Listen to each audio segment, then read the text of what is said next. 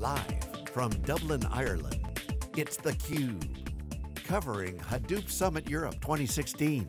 Brought to you by Hortonworks. Now your hosts, John Furrier and Dave Vellante. Okay, welcome back everyone. We are here live in Dublin, Ireland on the ground for a live special CUBE presentation. theCUBE, SiliconANGLE's flagship program. We go out to the events and extract the signal from the noise. I'm John Furrier, my co-host Dave Vellante. Our next guest is Scott Gnau, CTO of Hortonworks, back on theCUBE. We were here together, not here, but in Silicon Valley for Big Data Week, which consists of two events, our event, Big Data SV, right, and Hadoop World. So we chat a lot about the stuff going on there. What's changed in 2 weeks? Obviously European, different conversations out here than in the States. You know, what announcements you guys? You know, in like 5 minutes things change, and that's the great thing about this market, right? The agility that we have there, and we've had a couple of big announcements this week. We've announced 2 major partnerships. We've announced some additional technology in the last 2 weeks. And you know what, if we get together in 2 more weeks, there'll probably be even more to talk about. So obviously the big thing around we're hearing is Spark and partnering, integration. These are kind of like data points that people are connecting around the next generation of how fast acceleration will take place for the big data applications. Cloud was a big theme of that. Spark is a big part of that. What is the connected data platform technically in terms of from your position, the CTO, what are the key underpinnings for this connected data platform? You know, the key thing in there, really, the word is platform. So in a rapidly changing market, which obviously we're in, where there are new tools, there are new requirements and new applications every day, the key thing that we think that makes it sustainable is that the fact that there is a central platform that can go through this evolution and agility and remain, you know, basically the platform so that applications don't have to be rewritten and rehosted every time there's a new shining object, right? So platform is really the key, making it extensible, making common security, common data governance, common implementation, common operation, so that customers who are going down this path with us can really future-proof the business by making sure they have a sustainable platform into which new projects, new options, new applications can be built, and they know because of our open community model that we'll support any of those things that come along. I want to ask you a specific question on this connected platform, because I think this is a winning strategy you guys have. I know you get your meat and potatoes, your core engine, and you get the emerging group, which we discussed at Big Data SV, but bringing it all together under one is really key, especially around the open source aspect, because community will win the day.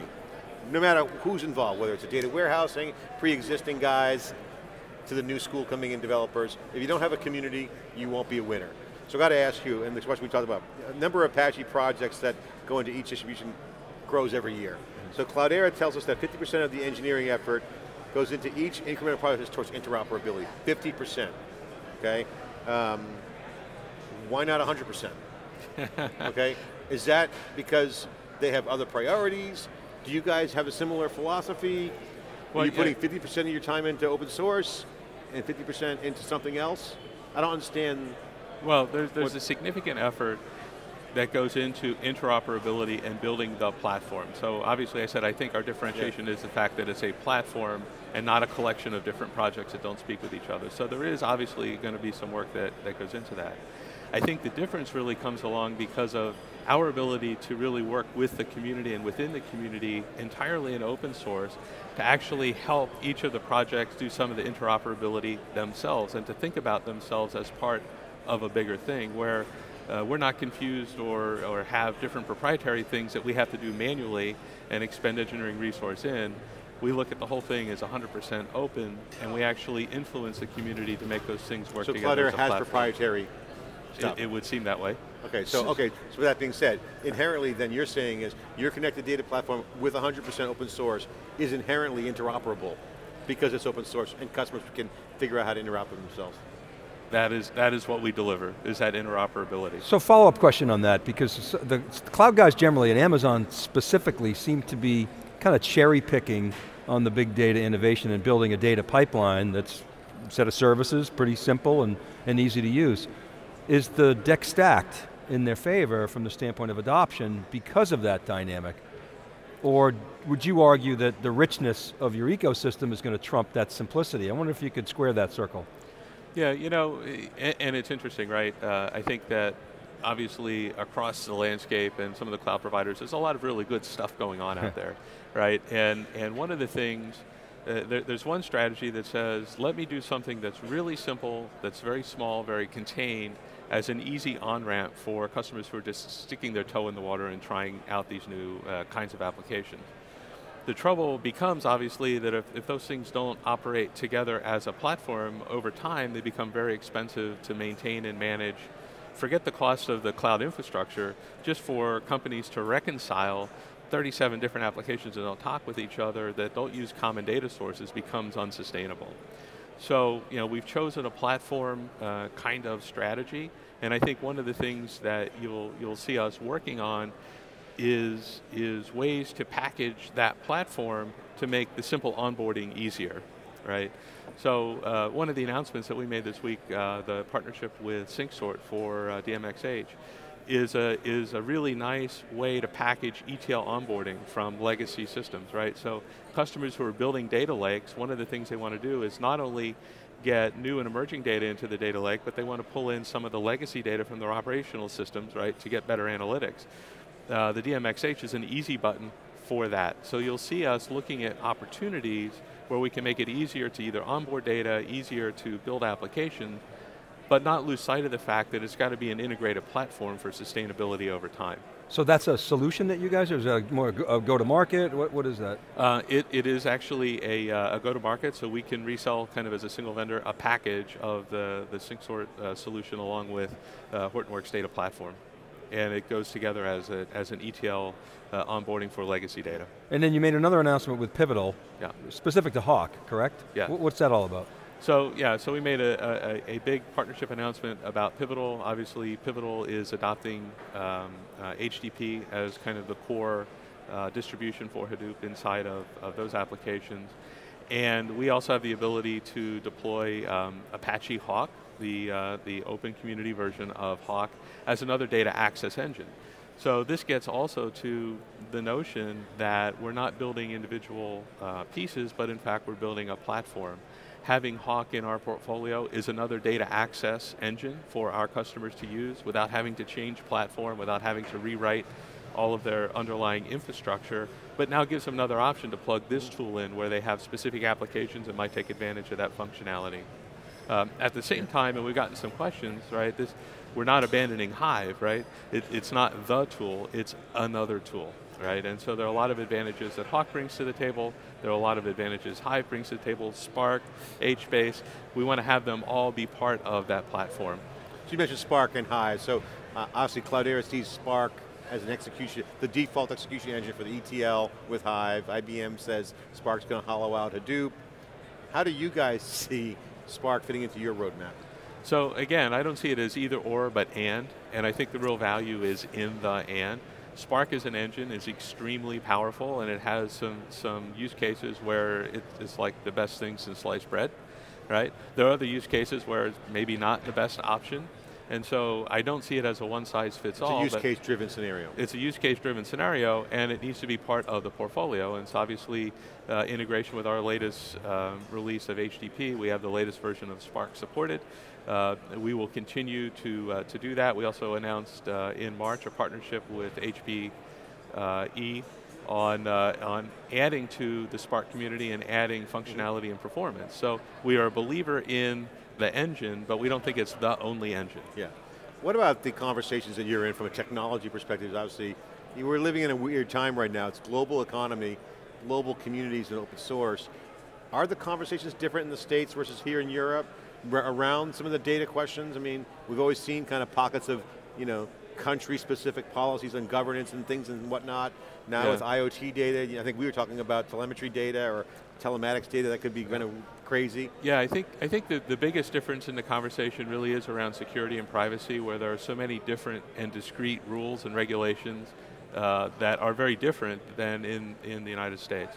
And so we have a lot of conversations about that.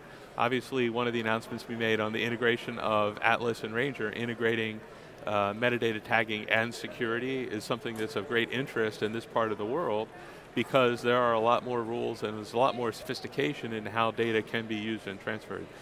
You know, it's interesting, even when I connect here in the hotel and I was Googling something, I got a little notice, you know, because of where you are, some data have been privacy. restricted. I'm like, Yeah. oh, okay. The Google Hadn't thought of that. notification. Yeah. So that surrounds us, and I think that is one of the centerpieces of the conversation that we have with customers here in this part of the world.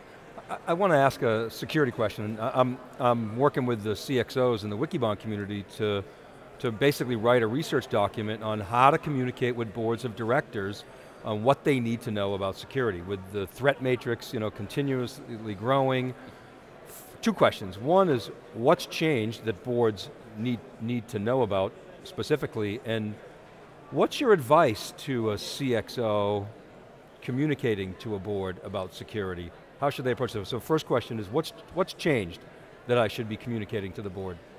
You know, I don't know that there's anything that's really changed specifically that should be communicated to the board. I think the threats continue to change and mount up, right, as people devise new ways to try to infiltrate. I think it is really simple that there are three things that boards need to look at and understand that people are managing. First is, what's my security perimeter? How do I manage the fence? Am I using best practices in managing the fence? Can I report on the threats that have been deterred and so on? The second thing is, how do I compartmentalize the data inside the fence so that when someone breaks through that fence, and I'm sorry, the question is not if, the question is when they break through that fence, how do I compartmentalize it so I can minimize the data loss? Yeah. And then third, what are my logging practices so that when number one happens and number two happens, how do I understand what got out? So that I can minimize the impact, so that I can take direct action and not have to go, you know, replace every credit card for every consumer. A response plan. A response plan. So if I can follow up, one of the things that seems to have changed, and I want to test this, is that executives are more open and transparent about the probability of getting hacked. You said it. It's not if, it's when. Do you see that change? Yeah. Yeah. You know, when I say that, I get varying degrees of responses.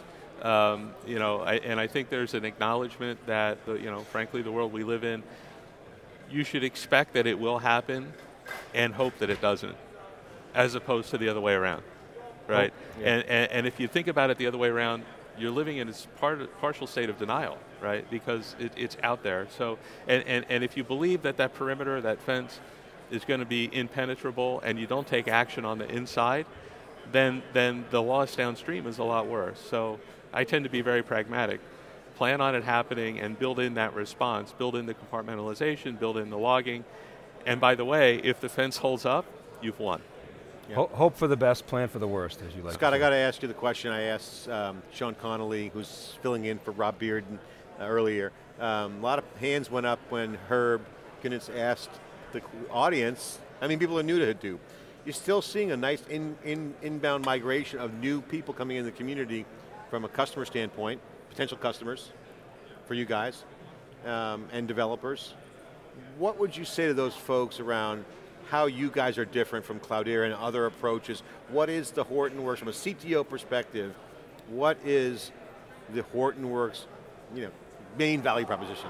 Well, the value proposition really is in connected data platforms. I think we're the only vendor talking about data at rest and data in motion, and really being able to manage the end-to-end process from point of data creation to point of analytic and back, with security, with governance, and all that kind of stuff. And then secondly— Vapor or shipping product? Shipping product. Okay. That works today. Talking about it doesn't mean you're doing it, so you are doing it. Installed with customers at scale. Yeah. And that we do it as a 100% open community.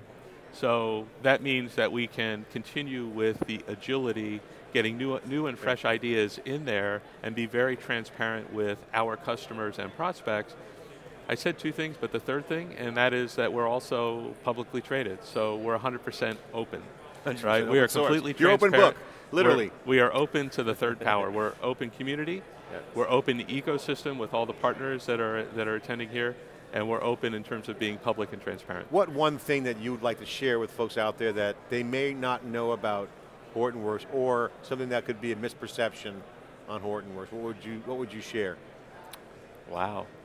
That was a trick question. It is a trick you know, question. it's hard to think of just one thing. There's a lot of FUD going around the market. There's a lot of people saying, you know, this, that, and the other thing. They don't, I mean, the end-to-end thing's interesting. It's shipping product end-to-end. Yeah.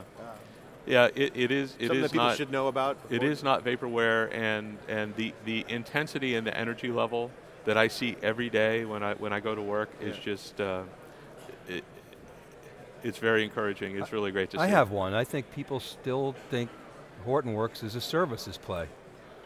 Right? There's still a lot of people out there. I mean, people in the community obviously understand it, but there are a lot of sort of people that observers, maybe investors or whatever, that hear somebody say that FUD and say, oh, it's a services play, it's a services business model, it doesn't scale. Yeah, that's not true. I think that that's completely untrue. Obviously, I voted with my feet and I'm here, and I believe that we sit at a very unique time.